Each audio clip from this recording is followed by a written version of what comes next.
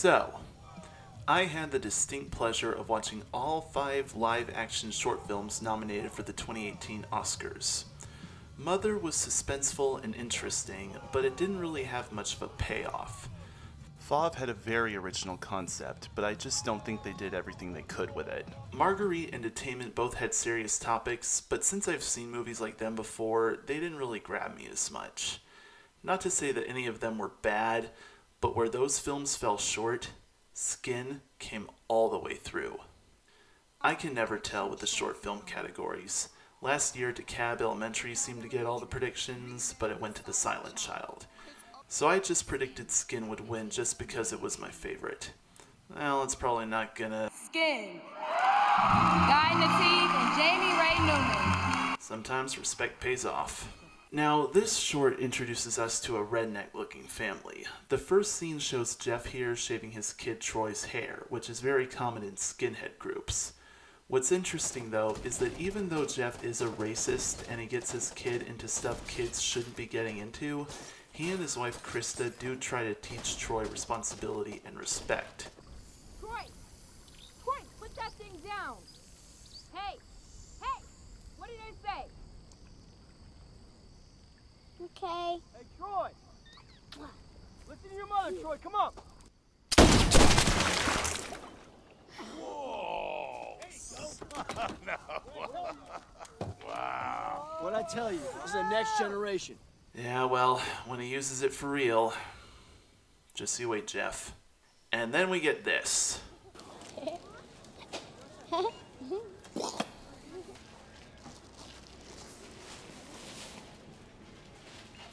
Were you fucking with my kid? Do we have a fucking problem, nigga? What? Huh? You know what? What's that? You're my fucking problem. So yeah, Jeff and his gang beat up JD here, a black man, right in front of his wife and kid. And Troy and the kid Chani catch each other's eyes. Kind of feels like if I was identifying a poisonous snake, I'd really want to look for the color. The brighter the color, the more venomous, maybe. Yes.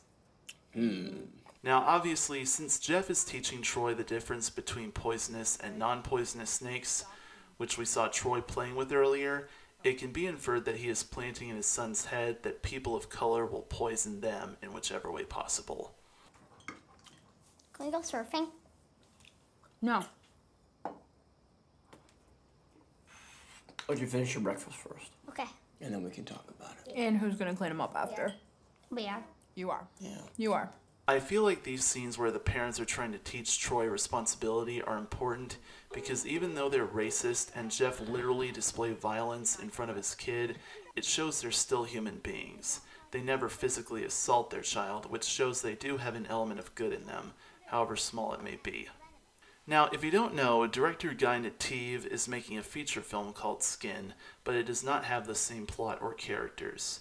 But if it did, one thing I think should have been explored was how Chani here got involved in this criminal activity. We see a black gang kidnap Jeff in front of Troy with Chani accompanying them. Because of JD's playful nature with Troy, we can infer that he probably doesn't get involved in that stuff. So maybe some gang in the neighborhood heard of the beating and became to Chani what Jeff is to Troy. And then it comes to the unforgettable finale. Right now, Jeff is covered in black tattoo paint that he can't get off, and his mouth has been glued. And he's got to face his family, whom he has taught racism. You son of a bitch! You get the fuck out of my house right now! I will fucking kill you! Kill you! Get out! Get out! I will fucking kill you, I swear! It's me. It's me. It's me.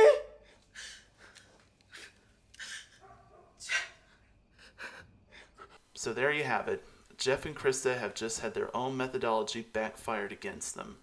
They realize now that if they keep showing black people hostility, the cycle of violence continues, and it will eventually destroy them.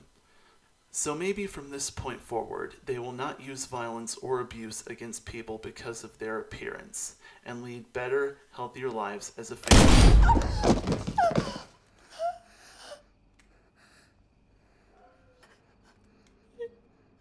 Nope.